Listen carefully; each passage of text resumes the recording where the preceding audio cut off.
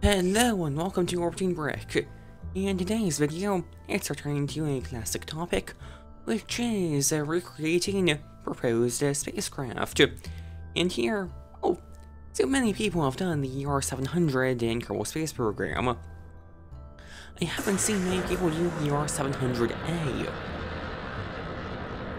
So, as I'm probably getting drowned out by the rocket launching, I have to say something about you may notice the plume seem a bit small for the engines.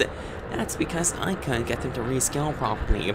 See, the correct engine model existed but was at the wrong scale, so I resized it, but the plume didn't scale with it, and I was unable to figure out how to do that. Hopefully it doesn't mess with your viewing experience that much. I try a few things to get configs to work, but it just wouldn't. But yes, the ER-700 was an alternative to the N1, and it's notable for its strange design with far too many separate boosters. UR stands for Universal Rocket, and the idea of the design was that it would be modular parts that could be assembled into launch vehicles of arbitrary sizes. So they had a set of launch vehicles from the ER-100, 200, 500, 700, and some proposals beyond that. And yeah, just when you have a tank of a set size and you need to make a larger launch vehicle, you cluster them. And this first stage and the boosters, it's accurate to what most ER-700 designs are. The ER-700A replaces the upper stages with some nuclear stages. Yeah, the second stage, they're actually forgoing by Russian naming schemes. The boosters that now detach would be the first stage, and this core is the second stage, so the nuclear stage would be the third stage. And there's actually two nuclear stages, so that would then be a fourth stage. But yes, we have nuclear thermal rocket engines on the third stage. They will be fired whilst we're still in the atmosphere. Which I'm just gonna say, it's interesting to me how much of a difference there is between Soviet and American nuclear thermal rockets. So, for some reason, Soviet engines have a far better thrust-weight ratio, and so yeah, it opened up possibilities of using them just for like upper stages of launch vehicles. And also, that also was probably influenced by the fact their launch site was well away from anything important. Yeah, this launch will end up leaving just some nuclear reactors to crash into carbon somewhere. Anyways, I probably should go back to that launch. So you saw the famous parts of the ER-700 have now been jettisoned, and now we're burning 7 nuclear engines. These are from Kerbal Atomics. They're the only engines I could find that have the correct performance.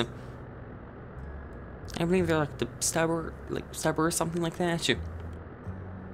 In Kerbal Atomics, mod from Nertea, it's discussed far less frequently than the other Nertea mods. But yeah, I think from what I've seen, it's pretty useful. But yes, our payload is the LK-700 lunar lander. This was the ER-700 alternative to the LK and LOC of the N1. It is a direct descent craft, as you can see. So, like many Kerbal Space Program landers, the entire craft will land on the surface of the moon, or in this case Mon, and take off and return to Earth or Kerbin without docking to another craft.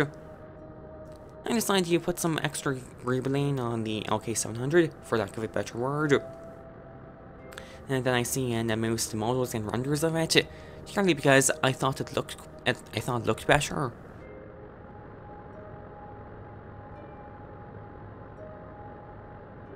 Guys, yes, I'm still using the New Horizons planet pack, which means that this rocket's gonna be flying a very different trajectory than the real-life proposal, and the main focus was on the rocket anyways. But yeah, the New Horizons, well, it has the gas giant Sona, which you could see the rings of, and quickly going off that, there goes that nuclear stage. Now 7 nuclear reactors should hopefully crash into something not important. And so now we are left with just 3 nuclear engines, and now we have to plot our course to them on. And again, these engines have a pretty good performance. With just 3 of them and this large craft, we have a thrust-weight ratio of 0.36. Far better than what you can get with American nuclear engines. And you saw the trajectory there. We're gonna get to them on in just 2 days. And this craft, I believe, I probably should have checked how much life support this consumables I launched with. I remembered like it was a pretty good amount. Like, just that long. It was definitely above 6 days. I knew I was gonna have enough for the this intended mission. However, events will transpire that will greatly lengthen that mission. And yeah. Yeah, we're gonna get a nice fast trajectory. But what's not nice is, for some reason, one of the mods I have auto-sets your SAS when you have a maneuver. It is the most annoying thing ever, and I don't know why I didn't turn off sooner. It means that for this video, my RCS is disabled every single time I plot a maneuver.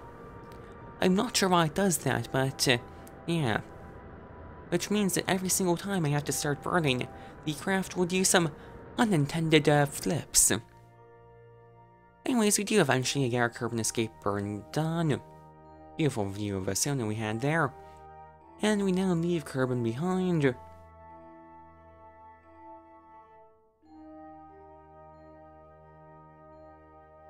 And also at some point along this time warp, the reaction was on the capsule break. So we've already had RCS failures, reaction wheel failures. And yeah, there's gonna continue to be more failures. But you know what? I feel like there's some level of historical accuracy there. And we're gonna do a mid-course correction, since the Kerbal and the Mons orbits are inclined relative to each other in this. Also, I haven't been able to say anything about it yet, and there hasn't really been a good view of it. I have to say, possibly my favorite part of this overall design is that random antenna dish on the top of the capsule. There's nothing else like it in any other designs from what I've seen. Anyways, due to the instability during our previous maneuver, we need to conduct another one, which doesn't go ideal. We're currently burning the opposite direction.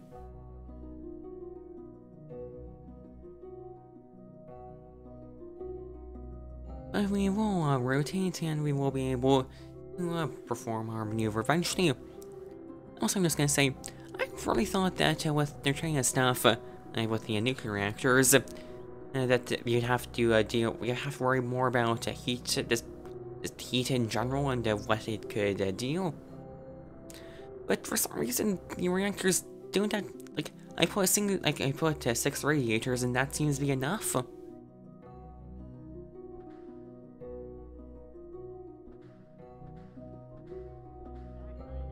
Anyways, yeah, I'm currently still struggling to get that maneuver completed.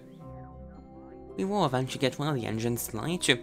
Just engine igniter is again, engine igniter makes it so it's random chance if your engine ignites if you don't have your fuel stabilized. And considering our ullage motors, our RCS, are no longer functional, yeah, we can't really get ullage. And since we don't have RCS, the craft is uncontrolled and does a uncontrolled tumble through space. Eventually, we do arrive at the Mon, and can perform our orbital insertion burn. And yeah, right now our Delta V looks pretty good. We still have all the fuel left in the LK-700 lander, and that should ideally be enough for us to deorbit, land, and return to Kerbal. However, events will transpire that will prevent that. Also, I guess I probably should have brought more attention to this, but yeah, I have the full 3 crew. Some of the proposals only had 2 crew on the LK-700. But yeah, and all the portraits are hidden, and I can't really talk much about their names. But yeah, we have a pilot, engineer, and scientist, the classic assortment.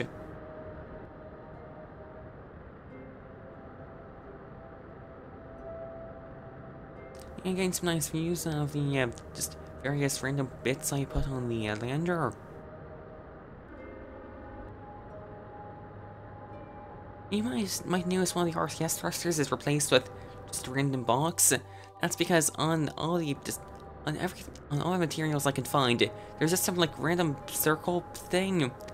I have absolutely no idea what goes there, so I just put some random stuff there.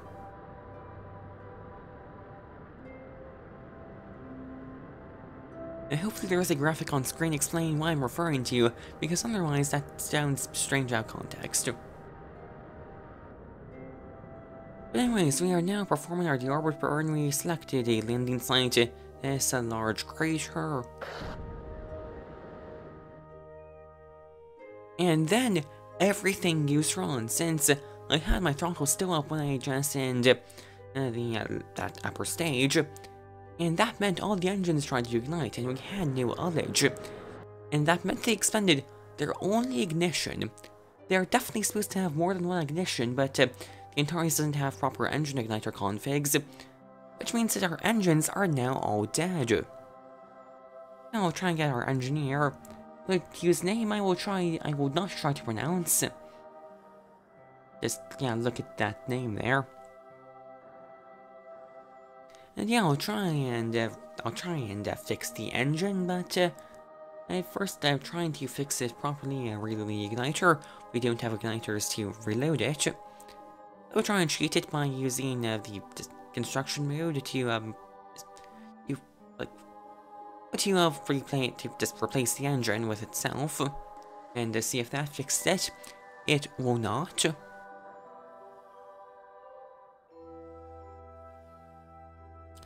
And so that means all four of our all four of our engines are now dead. We only have the ullage motors on this, which are not enough to land, obviously. Our thrust weight ratio is only 0.21. We've already orbited, and this is not looking good.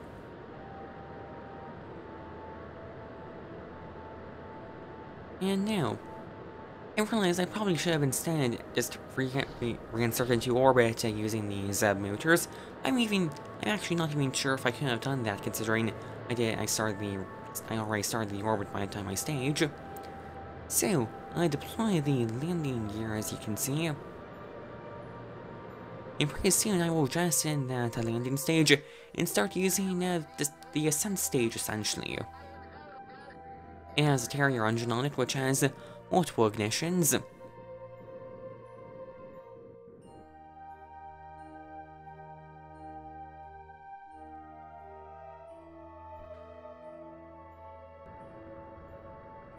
And so we're able to actually finally get some thrust, and are able to actually land.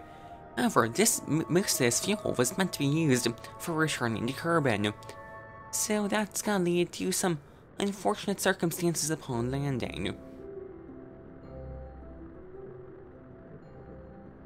But yeah, we're able to land actually somewhat safely.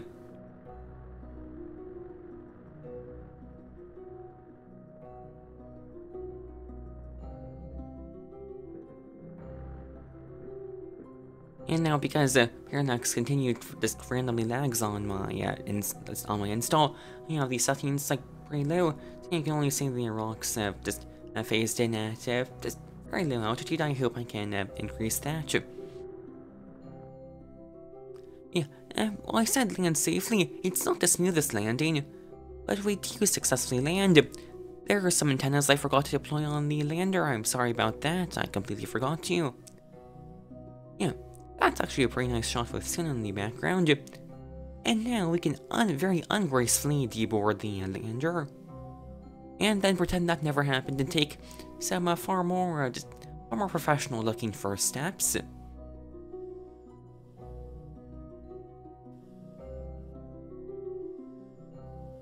We can then plant our flag at a scenic spot,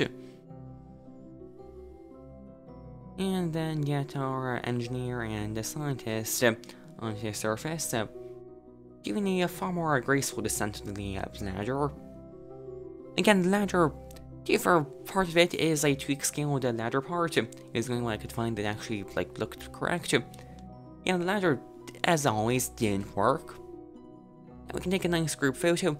also decided to take some Kerbal inventory, like, is it like Kerbal inventory system? Just random stuff with us, because why not?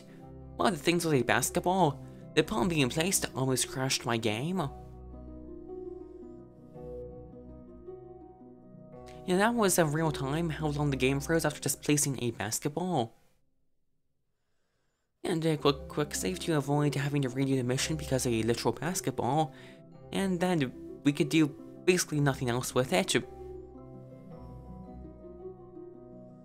I only did this because I never messed around with the Kerbal inventory system stuff. And we can then do some valuable research on ballistics on the lunar surface.